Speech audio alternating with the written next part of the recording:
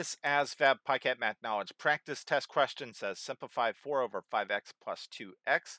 Well, in order to simplify this expression, we're going to treat these terms like fractions in that we're going to have to add them. And in order to add fractions, they have to have a common or the same denominator.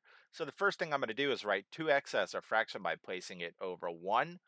To write this 2x over 1 with the denominator of 5x, I have to multiply its denominator as well as its numerator by 5x.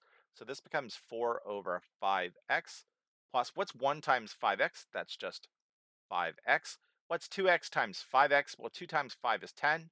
X times x is x squared. Now that these have the same denominator, we can write our answer.